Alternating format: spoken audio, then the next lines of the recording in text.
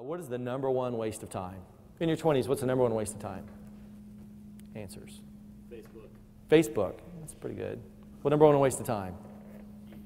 TV. It's a good one. Generally a waste of time. Sleep too much.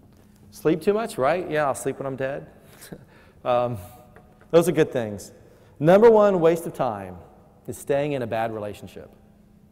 You could just ingrain that in your brain. You will save yourself so much time, energy, effort. I see my friends I've seen them in bad relationships, and you all know somebody's been in bad relationships. You may have grown up in a home that was a bad relationship.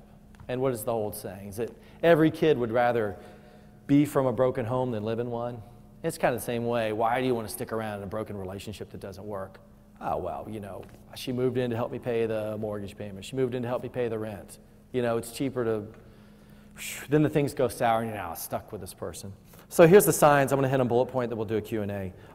Red flags in a relationship. I've got a lot of this stuff in my blog. This is in my blog archives. You can go back.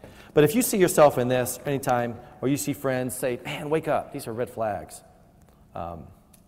Arguments, poor communication, or lying of any kind. One of my early business partners, I used to say this with clients. You get a difficult client right out of the gate, and you're like, oh. And we would always say, if this is the honeymoon, I can't wait to see how the marriage is going to be. So if it's really bad in the first stages, in the first few months, personal experience, you can have a relationship with a woman for 2 or 3 years and never have an argument. There are women out there like that.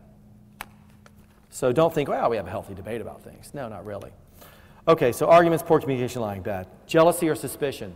If she doesn't let you have boys' night out, if she just tries to keep you from your friends, if you say, hey, Friday night, boys' night out, I'm going with my friends, we're going to hang out, we're going to talk trash, solve the world's problems, we're going to get drunk and flirt with girls.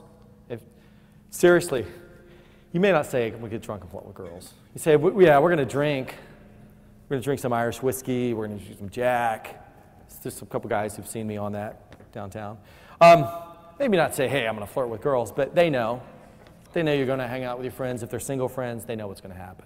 It's implicit. They'll accept it. If it's a good woman, she'll accept it.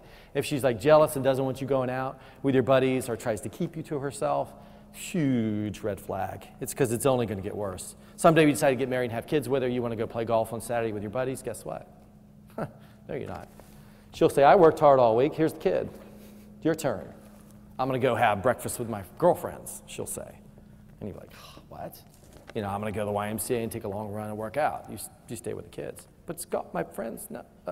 You set the stage for it.